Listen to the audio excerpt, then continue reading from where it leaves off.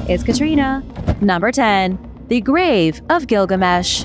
The Epic of Gilgamesh, written 2,500 years before the birth of Christ, celebrates the life of a man named Gilgamesh. He was supposedly the king of the ancient Mesopotamian city of Uruk, after which Iraq is named. But other than the world's first great epic, there isn't much evidence Gilgamesh existed. His name is all over the place, but we don't have any physical proof. For decades, archaeologists have been hunting for the lost tomb of the legendary king. In 2003, German scientists thought they were close. Jörg Fassbinder from the Bavarian Department of Historical Monuments discovered the city of Uruk and a grand tomb within. He told the BBC that he couldn't say for sure if the grave was the final resting place of King Gilgamesh, but it looked similar to the tomb described in the epic poem. In this story, which was written on a series of clay tablets, it says Gilgamesh was buried beneath the Euphrates River. Archaeologists found the remains of a building that looked like it would have been used for a burial in the center of where the river used to run. The discovery was announced 20 years ago, and we've heard next to nothing about it since. The German archaeologists never found the tomb of Gilgamesh. Nobody has. We still don't know where he was buried or if he was a real person. Many have compared Gilgamesh to Hercules, saying they were both figures from myth. What do you think? Let me know in the comments below. Number 9. The Spear of Destiny.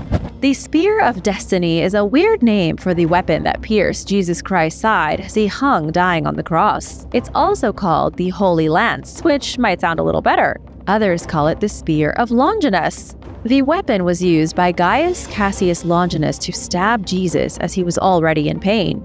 According to religious texts, when the spear pierced Jesus' flesh, Longinus was squirted with blood and water. This had a miraculous and restorative effect of fixing his ailing eyesight. The Roman centurion was immediately converted and dedicated his life to Jesus Christ.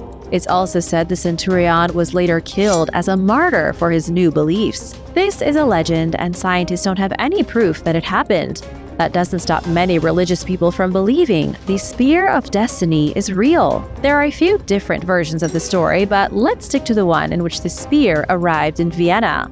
After the death of Christ, the relic changed hands many times over the centuries, passed between popes and great rulers, until it wound up at the Hofburg treasure house in Vienna. In World War II, it was taken by Adolf Hitler on the same day he annexed Austria. When the war was coming to an end, the US Army got their hands on it. 90 minutes later, Hitler was dead. The spear was given back to the House of Habsburg, where it remains today. Real or fake? You be the judge. Number 8. The Vampire of Barcelona.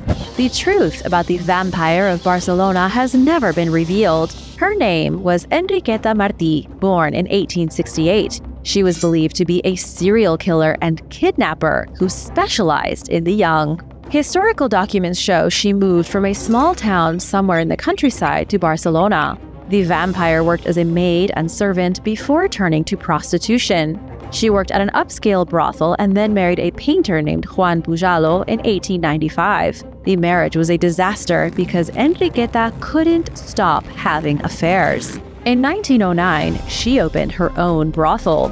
According to the legend, Enriqueta would travel to poor parts of the city and abduct children. She would then sell those children to her rich clients. And I shouldn't forget to mention that she was also a witch doctor and was paid to procure the blood of children, which was believed to cure tuberculosis when consumed. She sold all kinds of ointments and potions made from the remains of children she was allegedly murdering. This went on for 20 years or so. The Vampire of Barcelona was caught for her crimes but never tried. She was murdered shortly after her arrest by lynching. Although she was attributed with the murders of dozens, many historians don't believe it. There isn't sufficient evidence to say she kidnapped or killed anyone. Historians think she may have just been mentally ill. And now for number 7. But first, it's shout-out time! I want to give a big thank you to Natasha Mazur and her granddaughter for supporting this channel. Hi, ladies! Be sure to subscribe if you haven't already for more videos about amazing discoveries. Number 7. Rudolf Diesel's unsolved death. Diesel fuel gets its name from the inventor Rudolf Diesel. He was a great innovator in the 19th century who got his beginnings in refrigeration. Around 1890, Rudolf began working with steam engines. He was a genius who grew obsessed with thermal efficiency. It was his concern that 90% of the available energy and fuel was wasted inside of a steam engine. He wanted to make something more efficient. His first attempt involved ammonia vapor. It was a major failure, but Rudolf Diesel was determined. In 1892, he designed the diesel engine as a more efficient alternative to the gas engine. Instead of relying on a spark, diesel engines use compressed air to ignite fuel. The idea is that you can extract more energy from the same amount of fuel. The first diesel engine was a big success in 1897. In theory, Rudolf Diesel should have become bigger than Henry Ford, but he was a little too outspoken. He was an avid writer and advocate of his particular engine. On the evening of September 29, 1913, he vanished. He was never seen again, and we still don't know what happened to him. His disappearance happened while on board the USS Dresden. He was on his way to England when he disappeared without a trace. He was last seen eating dinner. Then he retired to his cabin. Between 10 p.m. and early the next morning, Rudolf Diesel disappeared from his room. His clothing was still there and his money, but not the man himself. 10 days later, a decomposed body was pulled out of the water. However, it was so rotten it couldn't be officially identified. Many people believe Rudolf was assassinated for trying to disrupt the steam engine business. What do you think happened to Rudolf? Let me know in the comments. Number 6. Roman electrotherapy. 4,500 years ago in ancient Egypt, bioelectrical stimulation was used to treat things like pain and disease. A stone carving in Egypt shows ancient people using a torpedo fish to produce a discharge of electric current. While never totally confirmed, researchers think the fish were used to purposely electrocute people. Egyptians may have believed electrical stimulation had the power to heal. The torpedo fish is also known as the electric ray. It looks very similar to a normal stingray but can emit a shocking 220 volts of electricity. Ancient Egyptians believed these things were magical. You would too if you'd never heard of electricity before and suddenly you found a fish that could shoot electric bolts. It couldn't shoot them from its flesh like bolts of lightning, but it could most certainly zap people. The idea that these fish were mythical continued into the days of the ancient Greeks. They used electric rays during childbirth to numb the pain. The fish would even be used in operations to help ease someone's suffering. Roman physician Scribonius Largus wrote in 46 AD that the torpedo fish was used to treat headaches and even gout. Some physicians may have used the fish in electroshock therapy. It isn't documented, but it is possible. Roman doctors may have pressed the fish against the patient's temples, then shocked their brain. They likely believed it was therapeutic. The patients would have been happy because they were being shocked by a magical animal. How would you feel? Let me know in the comments. Number 5. The geophone rock anomaly. What if there was an ancient civilization that lived on the moon thousands or millions of years ago? That's the question that comes to mind when talking about the geophone rock anomaly. During the Apollo 17 mission to the moon, an image was taken near Geophone Rock. The image was initially cataloged by NASA as being blank, but in recent years, the photograph has been enhanced. People played around with the photo and suddenly a pyramid appeared in the image. With the cleaned-up photograph, it seems to show a perfectly shaped pyramid standing on the surface of the moon. NASA dropped off the LRV rover in December 1972 and took this photograph. Then all exploratory missions to the moon ceased. I'm not saying there is a pyramid on the moon or that its discovery scared scientists, but like they say, a picture is worth 1,000 words. It does appear to show a pyramid, so maybe there is something on the moon the government isn't telling us about. What are your thoughts on this? Let me know in the comments below. And I want to give a big shout out to April Roberts. Thanks so much for watching and supporting Origins Explained. If you are new here, be sure to subscribe and join the family. We'd love to have you. Number 4. The Lost Sintashta.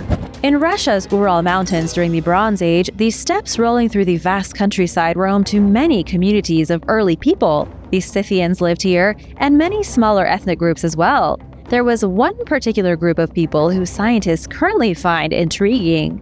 They were warriors and excelled at shaping metal.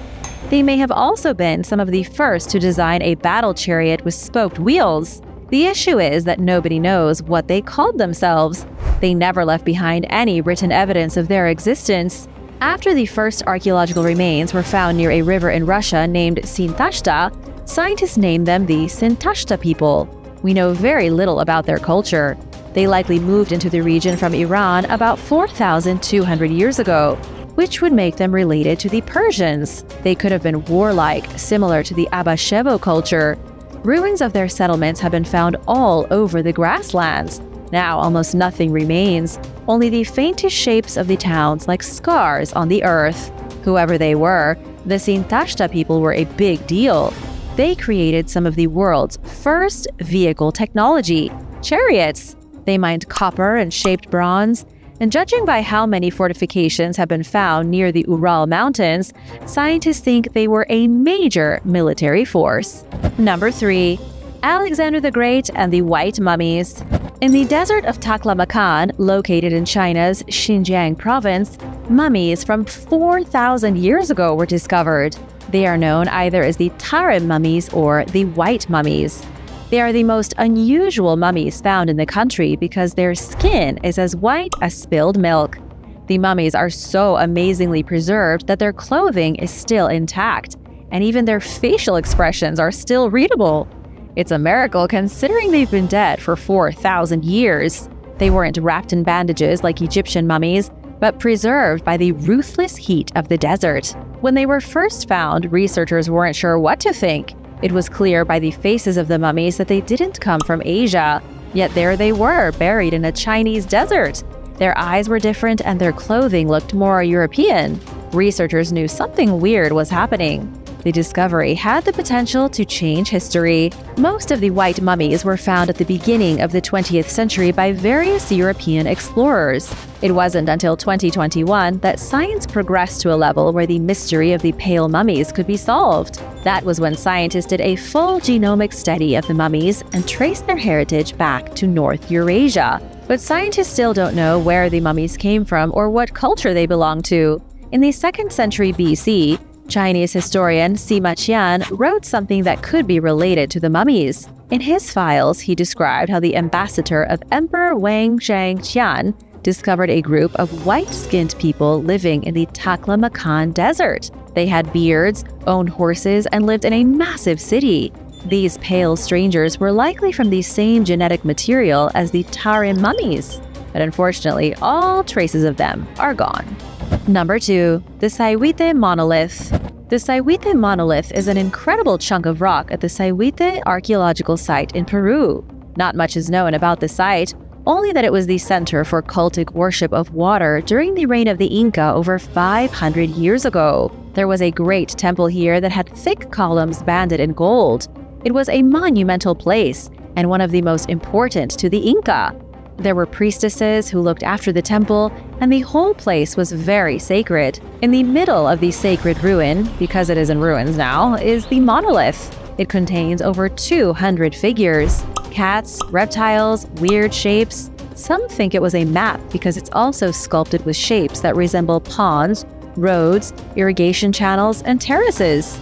The function of the monolith is a total mystery. Dr. Arlen Andrews Sr. from New Mexico State University thinks the monolith was used as a blueprint to help design public water projects. It may have been a teaching tool for new engineers and technicians. Markings on the rock show it was edited multiple times. But at the end of the day, nobody knows what the thing was truly for. Any guesses? Number 1.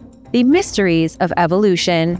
The truth of human evolution is one of the greatest historical mysteries that has yet to be solved. But scientists are getting closer. Homo sapiens developed in Africa around 300,000 years ago. They started to leave Africa 194,000 years ago. When human beings arrived in Europe, they met Neanderthals and Denisovans. These 3 groups then interbred with one another until they created modern humans. This is already known in the scientific community, but now a new discovery is shaking things up. Scientists analyzed modern human genomes from 44 members of the Nama group. They are a southern African group who uses clicking sounds as their main means of communication. They have been living in Africa for a very long time. The analysis showed the Nama are the descendants of two genetically distinct groups of humans who mated about 120,000 years ago. Population geneticist Simon Gravel says genetically distinct groups likely emerged because Africa is such a big continent. These were all still humans, but genetically different in certain regards. The creation of certain groups of people depended on who our ancient ancestors interbred with, meaning other species of ancient humans. Scientists think interbreeding is responsible for up to 4% of the genetic differences in the current human population. What are your thoughts on the mystery of our ancient ancestors? Let me know in the comments below. Thanks for watching. Be sure to subscribe and come back soon for all the latest videos. See you later. Bye!